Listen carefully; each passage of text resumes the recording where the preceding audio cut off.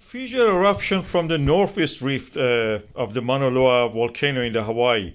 Hawaiian island has a lot of volcanoes. They're shield volcanoes, some of the largest volcanoes in the solar system, definitely on the planet Earth.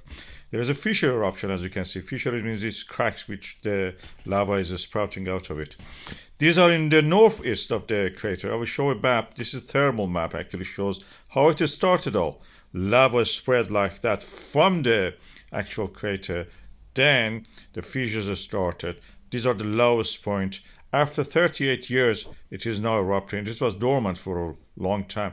Satellite images show the scale of the eruption. This is a huge island, remember that.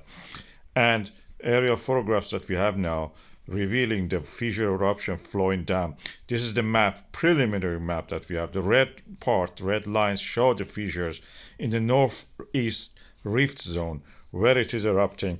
This is the hottest spot in the middle of the Pacific Ocean. It's like a torch melting the crust of the earth, creating these islands. These volcanoes are islands practically at the top of the mountains. And as the plates move, the torch is stationary, creates these islands. The island gradually gets cold and sinks into the slightly to the mantle. This is fascinating development. Biggest volcano on the planet probably is erupting now.